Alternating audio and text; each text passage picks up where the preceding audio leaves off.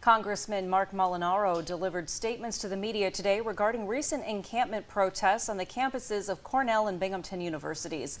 In that press conference, Molinaro stated he was distressed by the encampments, saying they are fueled by hate and anti-Semitism. Yesterday, the House voted to pass the Anti-Semitism Awareness Act. Molinaro voted in favor. If it becomes law, it would reclassify certain speech critical of Israel as anti-Semitic. Molinaro also stated he would be open to a two-state solution only if Hamas would be removed from the situation and a ceasefire is established.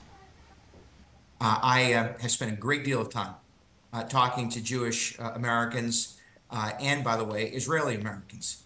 And again, express your views on the way in which another nation wages war. But these individuals, these families, feel terrorized. And we as a nation must make perfectly clear we cannot tolerate that kind of thing. Molinaro also voted in favor of last week's bill that plans to send $90 billion of aid to Ukraine, Israel, and the Indo-Pacific region.